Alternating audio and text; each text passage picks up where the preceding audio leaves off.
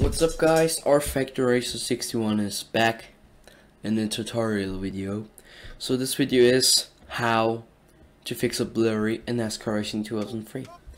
So yeah, you go to the main folder in the Explorer, go to the PC,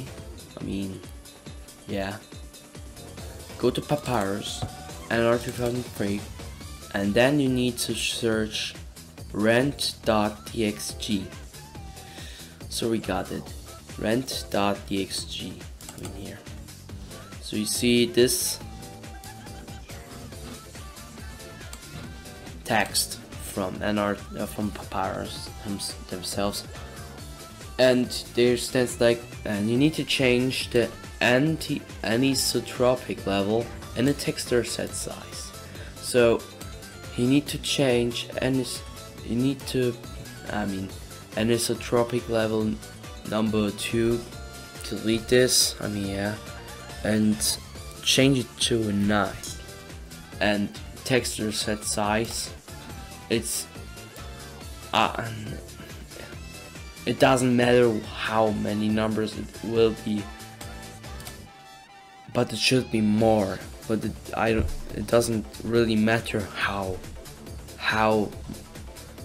many it is, but it will, but don't make it like less, make it like more, like this, like something like these numbers, not the eyes, alright? Only the numbers like 989, like this, and yeah, it really doesn't matter.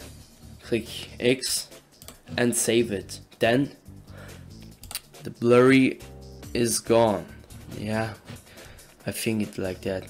I don't know, you are experts, you Americans, I'm like European.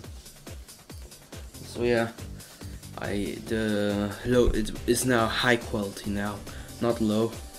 So yeah, I show you guys now how it looks like in the old time, how it looks like before and after, right? Okay, so this is look before you like installed the game and made the 3D configs, made the 3D configs like to highest resolution and start the game and look, and then you become these graphics. This is not looking great because it's like really shit, and I'll show it now to after. Whoop-ah! Look at this, guys. This looks way better. The graphics are like worked. It worked, guys. It will work 100%, I swear. So yeah, but I know TNT Main made this like a few from 10 years ago, and I made this tutorial video because it's my hobby to show you how to do this and how to do that. I like it to make it like that. I like it to show you how to make it.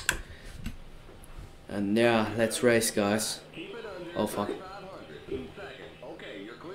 So guys, if you like this video, hit a like, unsubscribe my channel, and write if you want to get shout out. If you want to get shout out, then write in the comments below. I hope you will be in my next video. So yeah, see you guys later.